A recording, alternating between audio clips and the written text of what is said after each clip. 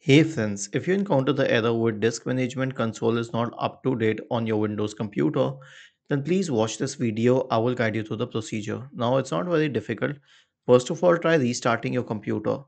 Right click on the start button, select shutdown or sign out and then select restart. The next solution is to update all drivers. Right click on the start button and select settings. Go to the Windows Update tab on the list on the left hand side.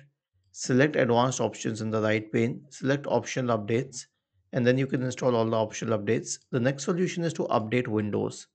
Right click on the Start button and select Settings from the menu. Now go to the Windows Update tab on the list on the left hand side and select Check for Updates in the right pane. The last solution is an SFC scan, so search for command prompt in the Windows search bar and click on Run as Administrator. Type the command sfc space forward slash scan now and hit enter to invoke the sfc scan. Was this helpful?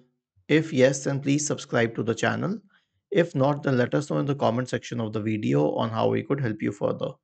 Thank you for watching this video and have a nice day.